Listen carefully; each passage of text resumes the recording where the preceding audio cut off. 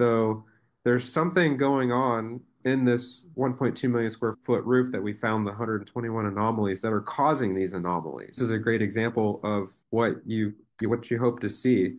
Now, the, these thermal anomalies, like the temperature differential between wet locations and dry locations, suspected were not very drastic in temperature change. We suspect that they are lighter moisture areas as opposed to being really saturated or heavy moisture, or potentially could be caused by unknown other reasons that we'll figure out.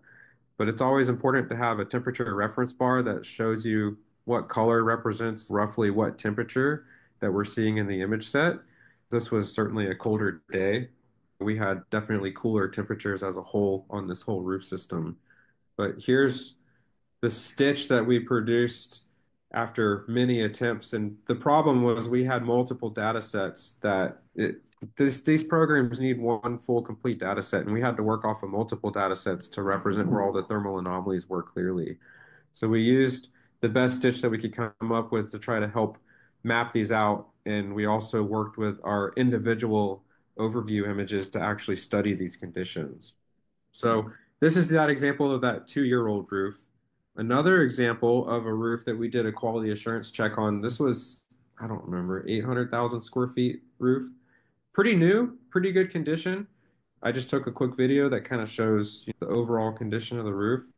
Everything looked pretty good from our initial assessment, but we did find one moisture area that is right here. You can see in the middle of the field of the roof.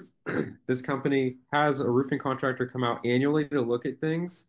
Same situation though, like this roof or this moisture area is in the middle of the field, like can be easily missed when a lot of the focus is studying around penetrations, AC units, expansion joints, other miscellaneous parts of the roof that you would commonly see failures take place.